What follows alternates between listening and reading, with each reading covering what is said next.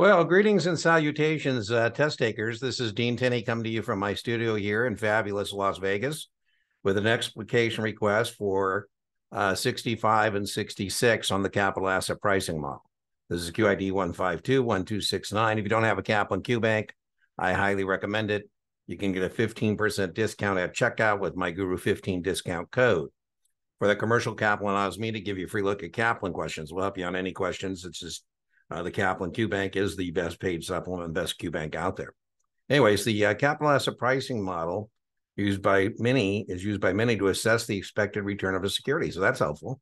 Maybe I didn't know that before, and now they've just given me some free information. So thank you very much. If the current risk-free rate of return is 2%, so 2% is what I get for not hazarding or risking my capital. I mean, it's all built on the premise that if we can't beat the risk-free rate of return, why would we invest? Why would we play any of these games?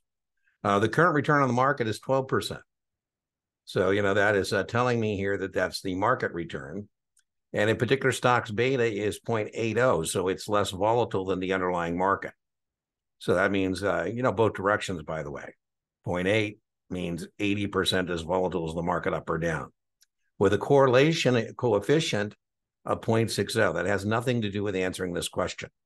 Correlation is a separate issue, negative and positive correlation. So expected return. So what would be our expected return?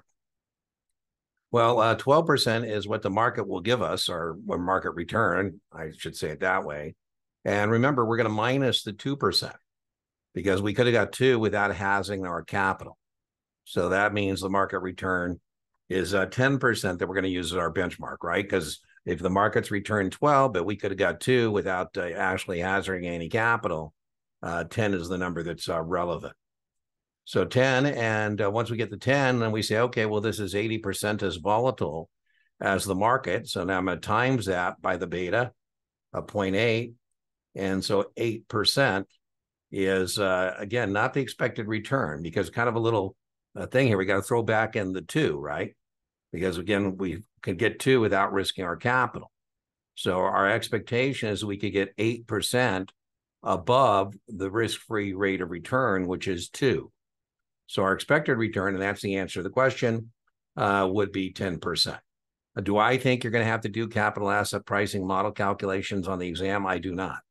There's only 2 or 3 math questions on 65, 66, and you can seriously get in the weeds, mainly on the math. Make sure you understand input and output.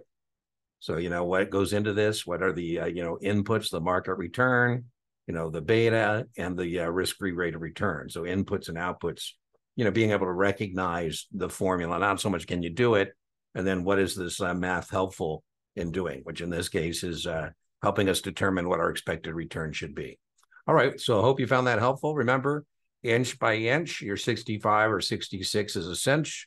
Yard by yard, your 65 or 66 is hard. And I'll see you for the next explication request.